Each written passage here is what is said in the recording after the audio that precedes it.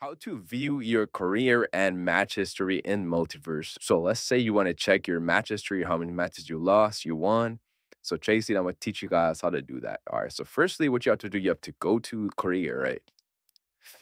Once you're in career, right here, you could scroll down and see all your matches. So me, I won this one, I won this one, I lost, won. I have 45 wins with my teams, and I have 218 wins solo. I have a 92% wins with my team, and I have a 66.7% win by myself. And that's how you check your career match histories. If this video helped, make sure you leave a like, subscribe, and if you guys need any other videos or unless you guys have any recommendations, let me know in the comment section. Thank you for watching. Have a good day.